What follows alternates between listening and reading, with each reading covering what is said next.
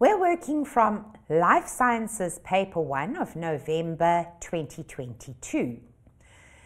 We're going to be looking at Section B, Question 3, and the total of Question 3 is out of 50 marks. And remember, in Section B, you're unpacking answers. You're doing a lot of explaining and describing, not just giving one-word answers.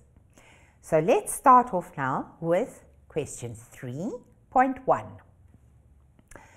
The first thing that you're asked to do is look at the picture which shows part of a human brain. Remember what I've always taught you. You don't go on to the questions yet. You look at that picture and you start unpacking it, familiarizing yourself with the different parts of what you're seeing, and then you go on to the questions. So let's have a look at this part of the human brain. We see that we're looking at it in longitudinal section. Let's orientate ourselves. We can see that here is the cerebellum at the back of the brain. So if we were to say, where's our eyes? The person is here looking forwards. So now we know that this is the front of the brain and this is the back of the brain. And we see that different parts of the brain are labeled. And now that we know what we're looking at, let's start with the questions. 3.1.1 says, identify part A. Remember, where we see the word identify, we just want a name. It is only out of 1 mark, so we don't have to explain or discuss anything. We just have to identify. And if we look here, that is A, the part that I'm shading in now. That is part A. What is that part of the brain? Remember that you've got 2 hemispheres of the brain. You've got, not like in geography, a northern hemisphere and a southern hemisphere to the earth, but now we've got a left and a right hemisphere. And something holds those 2 hemispheres or the 2 sides of the brain together. And that is part A. And it's a tough piece of tissue. It's not going to break easily and allow the brain to fall apart. It's a very nice, tough area, and it is called the corpus callosum. Right, so here's your little bit of Latin for the day. Every time we see the word corpus, that translates to body. So, you know, in the female reproductive cycle, in the ovary, you've got a corpus luteum, which is a yellow body. Here, we've got a corpus callosum, which means that it's a tough body. It's something really, really strong. So you didn't really have to know that, but it helps to understand why different structures in our body might have the word corpus attached to them. It simply means it's a body. So identifying part A for 1 mark, corpus callosum. We have to explain. So this is out of 2 marks, which means we have to unpack it a little bit and use sentences, not just write 1 word. Explain why a person may die if part C is damaged. Going back to our diagram, here we can see part C. And we can identify part C as the medulla oblongata. All right, now remember, your teacher might pronounce that as medulla instead of medulla. All of these words are Latin in origin. So it's how you read it and how you see it. And nobody expects you to pronounce the Latin as it should be pronounced. But sometimes the way that you pronounce it helps you to spell it. And if you pronounce that medulla oblongata, because it helps you know that there's a U, all power to you. You are learning life sciences, not Latin. All right, so why would a person possibly die? In fact, almost probably die if the medulla oblongata is damaged. So remember, explanatory.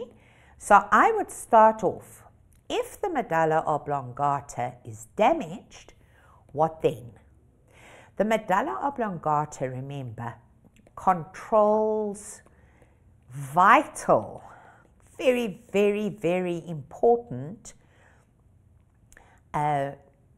functions that are not under your control.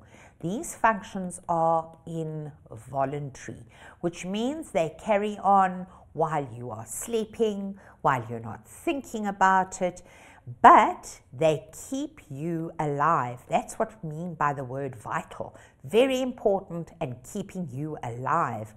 And these functions are things like your heartbeat and your breathing rate, or not only the breathing rate, but the actual expansion and collapsing of the chest area to allow for breathing to take place.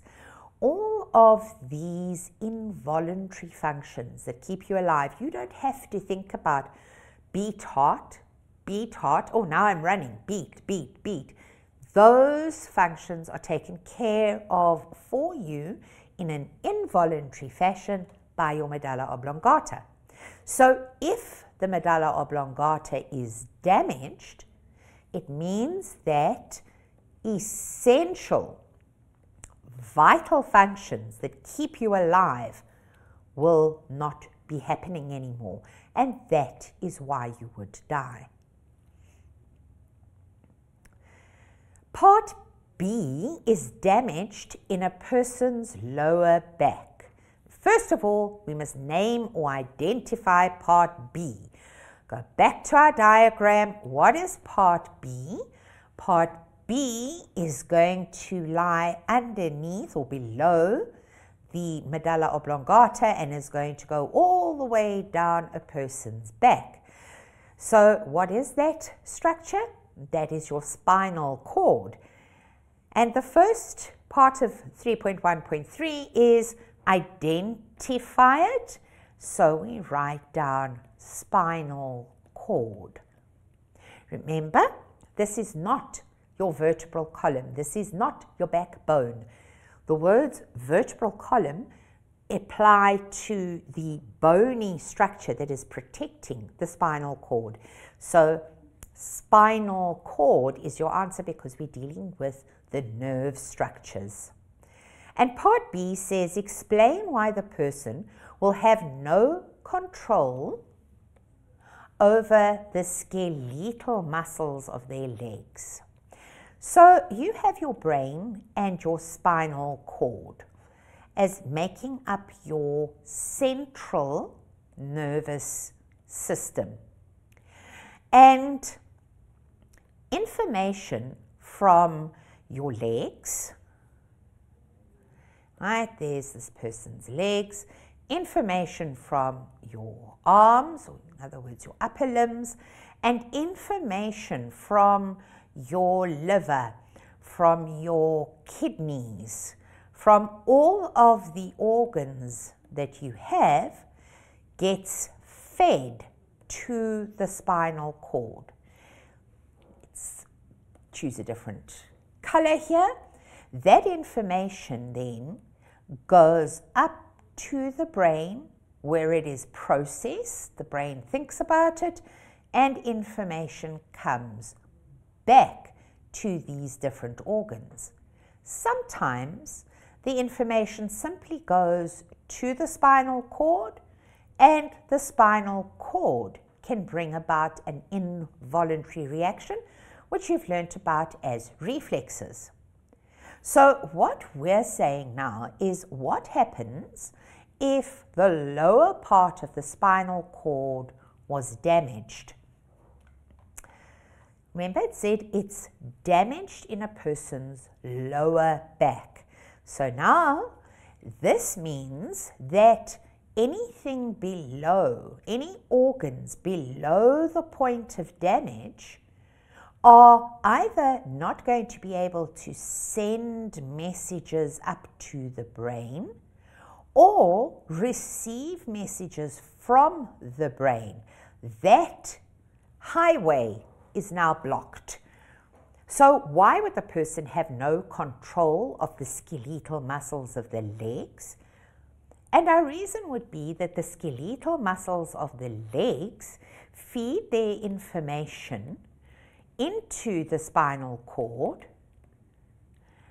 and either that information goes up to the brain or it stays at the spinal cord and comes out of the spinal cord in a reflex action. So why would you have no control of the muscles? Because information either all the way from the brain or from the spinal cord itself is unable to get to the muscles of your legs and allow you to move your legs.